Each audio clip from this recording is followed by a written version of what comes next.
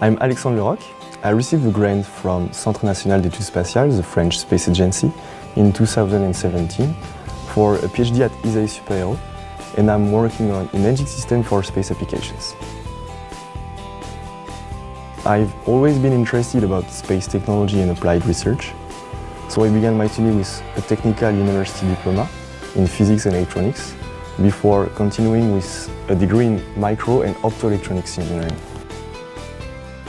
My choice to start a PhD lies in the opportunity to keep working in the scientific field I like, while maintaining a good balance between hard-working and self-governing projects. So when the PhD position has been opened by Vincent Goiffon and Cédric Virmontois, my two supervisors, I took the opportunity to gain in-depth knowledge in optoelectronics and to develop all the soft skills related to a PhD.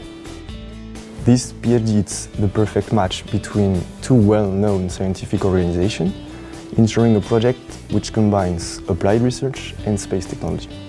So my PhD project focuses on the effects of space radiations on CMOS image sensors. So it lies on 2 points. First being CMOS image sensors, which are the sensors you find in every smartphone for taking pictures. And these sensors are becoming a must for a growing number of space applications. Second being radiations coming from space, which degrades those sensors. So to summarize, this project aims to investigate image sensors degradations when facing radiations coming from space. The interest of a PhD at ISAE-SUPAERO is first to benefit from high-level and multidisciplinary expertise in all the technology related to space.